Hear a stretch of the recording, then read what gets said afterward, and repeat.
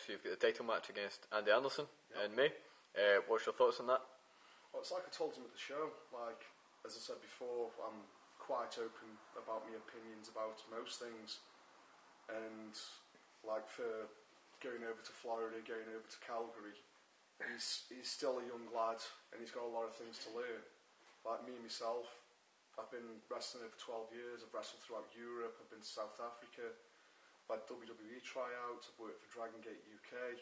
Like, as British workers go, outside of the William Regals, Robbie Brooksides and Dave Finleys, I've pretty much been there and done that. And come the Govan show, I'm going to show him why I've been there and why I've done that, and why I proceed to go further and do more. And in my opinion, at the end of the Govan show, I'll be standing there with the title belt, and he'll be ruining not listening to the words I told him back at the Paisley show.